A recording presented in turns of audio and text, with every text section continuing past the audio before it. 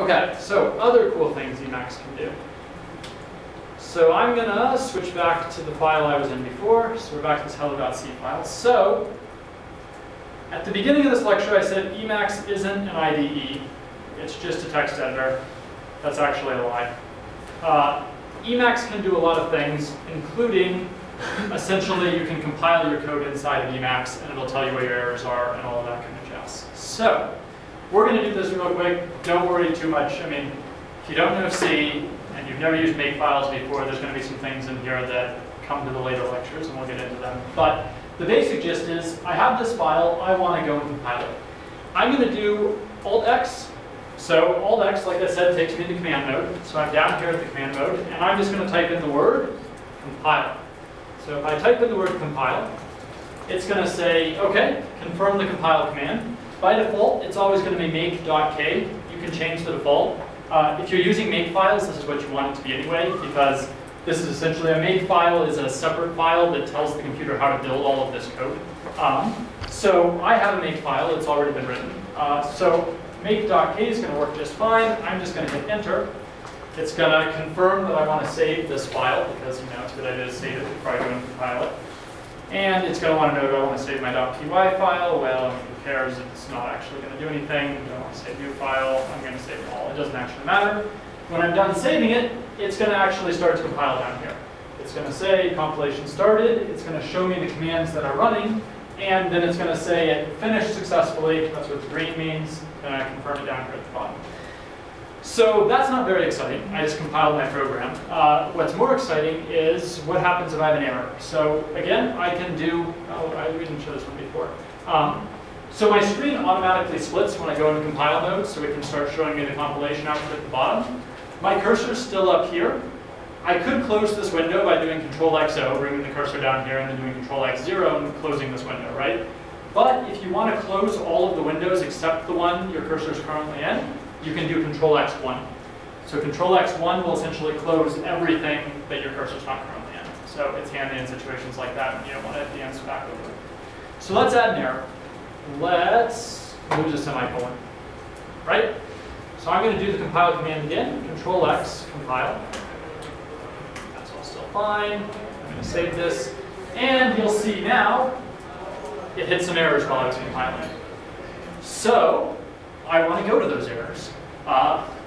It knows how to do that automatically. If I do Control-X and then tilde, so on most keyboards this is the key to the left of the 1.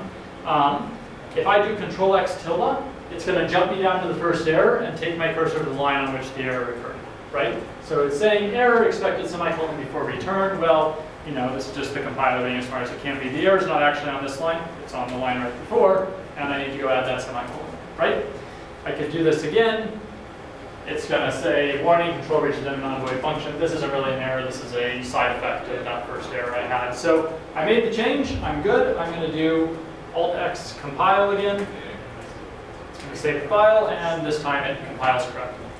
So it may seem kind of trivial now, but when you have a 400-line C program with 20 errors, it's really easy to be able to just keep hitting the key and have it take you to each error one at a time so you can fix them in your file. This works in any language, and again, using the makefile is the default, but it actually, you could type in your compile command here directly, right? So if instead of make k, I could just type in gcc hello.c is the name of this file, and it could compile it directly. So in real life, you use makefiles, you never type that in by itself, but you can put whatever there you want. You don't even have to technically compile, right? You could type in ls there and it would print out the directory, and then it would probably get very confused because it wouldn't be able to parse it. It's not a normal compiler output, but it will in fact accept any old command there. Emacs actually has an entire built-in shell, amongst other things. So do Control-X1 to close that again. If I do Alt-X and just type in shell, it's taking me to a shell, but you'll notice the shell is still, I'm inside Emacs, right? I still have the bottom bar, I still have the top bar. I can go start running commands. This is helpful when you have situations like, it's helpful in a lot of situations, but sometimes I can also use all of the Emacs commands that I could normally use. So I just did ls, it printed out everything in this directory, but I can also copy it, I can cut that line, right? I can do Control-K. So then I could go over into some text file, and like I could paste that line into my text file.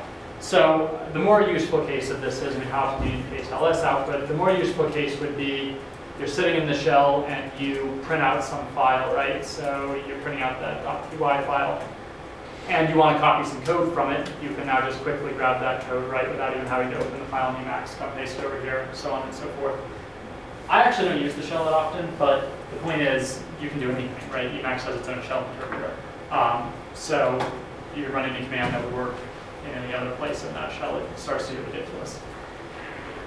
We are going to spend a little bit of time. I think that wraps up the bulk of what I was going to show on Emacs, so I can still spend a little bit of time covering some non-Emacs stuff. Questions on kind of what we just went over? Is there a way to comment out multiple lines on it? Yes. It's almost certainly on this sheet somewhere, and I don't know it off the top of my head, but I've used it before. If it's not on the sheet, Google comment block. So that's probably what it says. It's probably the kind of thing where you will, so you'll use the control space and the arrow to highlight the block, and then there'll be some command that'll comment out that entire block. But yeah, that's almost certainly there. Emacs, I think, will even do code folding if you like that. There's ways to get, like, start collapsing functions so you don't have to look at them. I never used the functionality, but it's one of those things that, as it turns out, if you can conceive of it, Emacs probably has a way to do it. Emacs gets criticized for this. It does everything in the kitchen sink. In fact, it even has built-in games. If you do Alt-X, it has a copy of Tetris, it has a copy of Snake, it has a copy of a few other arcade games. We'll pull up Tetris. Like, I can sit here and play Tetris in Emacs, right? I mean, there is no reason a text editor needs to have a copy of Tetris. But the point is, Emacs has everything. It even has a copy of Eliza, if anyone's familiar. Yeah, so if you do Control-X, so Eliza was an early AI program. It's a psychoanalytical chatbot. It's kind of famous in the AI world, but you know, it says, please describe your problems. I'm trying to teach Emacs and I don't like it.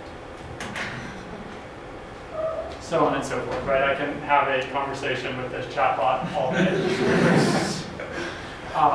Anyway, point being, there's ridiculous numbers of things that Emacs can do. We have scratched the surface.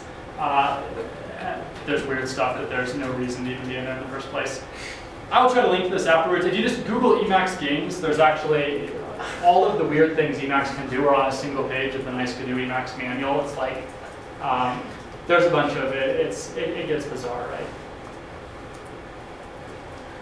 Well, I trust you can do this. If you Google Emacs games, the first hits should be like the new Emacs manual amusements, and there's an entire page on all of this weird shit that Emacs will do, right? So, yeah, that's why people that don't like Emacs criticize it for doing too much, because it does everything. Emacs is actually a Lisp interpreter. If anyone's into Lisp, all of Emacs, all of this magic that's happening in Emacs is done in Lisp.